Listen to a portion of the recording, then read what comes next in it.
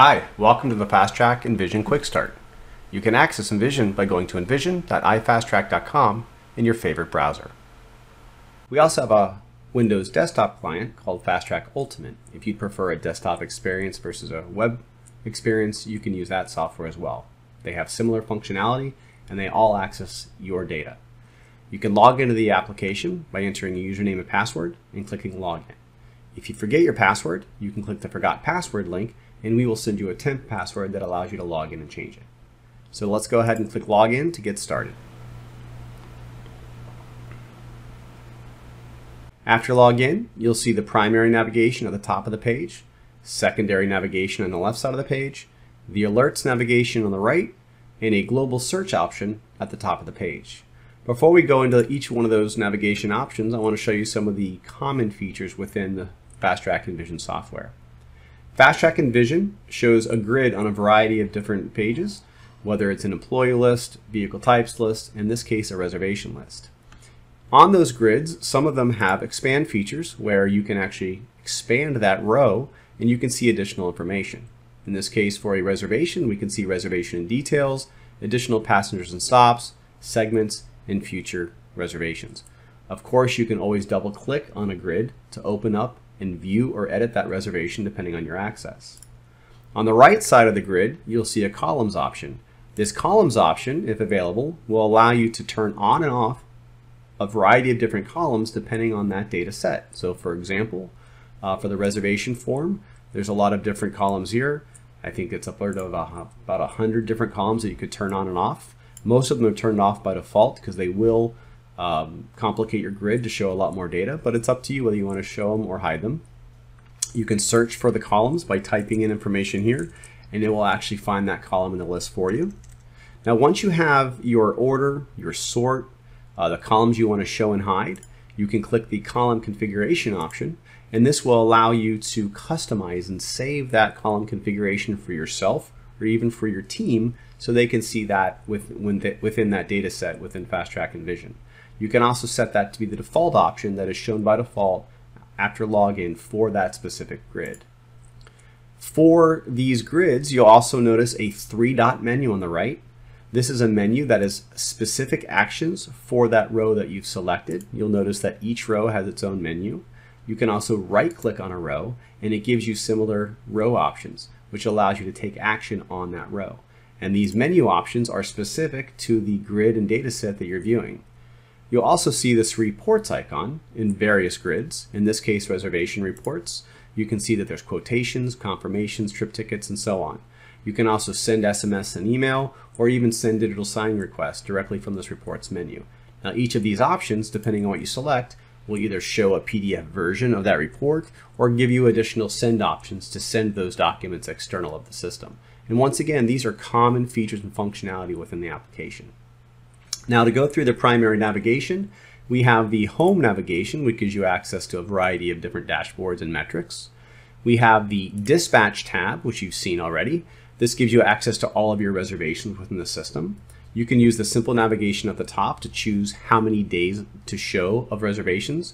You can change the date by clicking the calendar control. You can also use the advanced search feature to do a specific search across all of your reservations. There's a couple different view options here to hide and show, highlight via status, and things of that nature. And most grids also have an export option to export that data out of the grid. Now, generally speaking, if you see a color or if you see an icon, you can always hover over that if there's any question of what that means, and it will actually give you a tooltip. So in this case, a yellow highlighting shows that it is marked as special handling, which is an option for a reservation. Moving on to the primary navigation, we have the billing section. The billing tab gives you access to your billing workflow. So this is where you'll finalize jobs, finalize pricing, generate employee pay. You may assemble multiple reservations into a single invoice. On the invoices tab, you can manage invoices and pay them. On the payments tab, you can see payments, deposits, debits, adjustments, all things of that nature. On the aging tab is where you'll actually see by customer or by aging. You can see all of their invoicing list as well as what's outstanding. On the statements tab is where you can actually run statements. They can run automatically based on settings that you can set up in your system. Here you can run them manually and you can see a historical statement list. and the accounting section, which gives you just general accounting numbers across your system.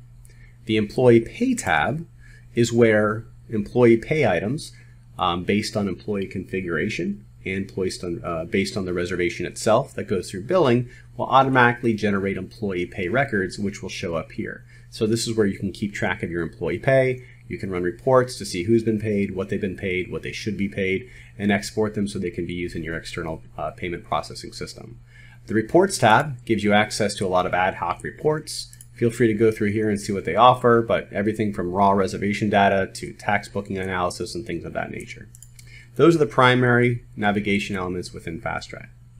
Over on the left, we have some of the secondary options depending on your access. You can have access to your customer list. So all of your customer profiles will be visual here. You have your corporate profile section, so your corporate billing profiles that manage individual customers. This is where you'll set those up and manage those. The document center is where you can actually choose to send any of those individual documents like confirmations, trip tickets. You can actually go to another level of customization for each one of those documents to hide and show things instead of just leveraging the settings of the profile. Within the operations menu, this is where an operational person can manage vehicle types, employees and affiliates, communications queue, change log and audit, and incident management, operational type of features within the system. You have the charter management section where you can manage multi-leg reservations within a charter, including reports and pricing. You have the calendar section to manage employee availability. This is where an operational person can see availability which a driver may have entered via the driver app, and they can then use that within a daily or a weekly view to manage their operation. Under the System Setup menu, there is a wide variety of options, but this is where you're going to go first to set up your basic global settings, like when to send notifications, what to send in the notifications, things of that nature. Pricing setup to set up pricing vehicle type zones or hourly pricing or even geo pricing. Company setup, if you have one or more companies, you set up the information here. This shows up on reports, various notifications and things of that nature. Users and role management, very important. This is where you set up your users, give them access to various aspects of the system. You can tailor certain people to have access to certain things, including drivers, reservationists, or any role you choose. Customer portal settings. The customer portal is an external application which comes to you with your software where you can have your customers book directly into the FASTTRAK software, and those will show up in your reservation dispatch list.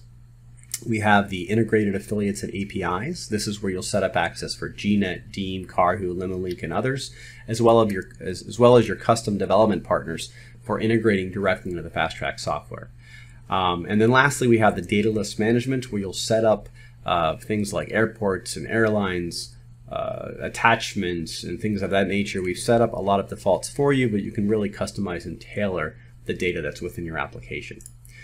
We also here on the left navigation give you access to your real-time dispatch dashboard. So if your drivers are using the FASTTRAK driver app, you'll see their real-time status here and location.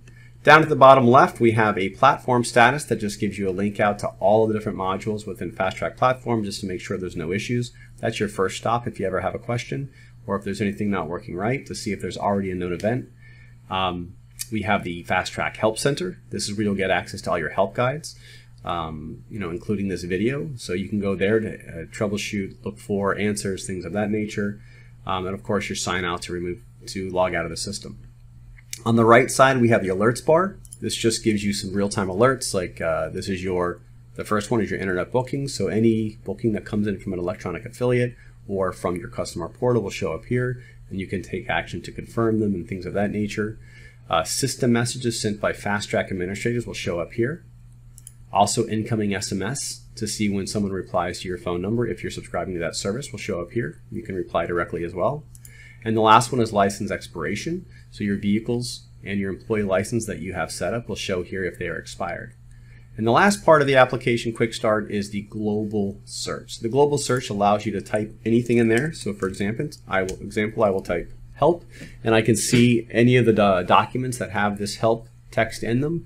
So if I'm looking for, change password help, I'm looking for reservation workflow help, or setting up pricing vehicle type zones, I can simply type in a keyword, and I'll see all the different help results within our help center. And just remember, all of those help guides are available under your help center. Well, that is the end of the FASTTRAK Quick Start. If you have any other questions, I urge you to go to the FASTTRAK Help Center. Otherwise, you can always send an email into support@fasttrakcloud.com and we'll reply to you as soon as possible. Thanks. Have a great day.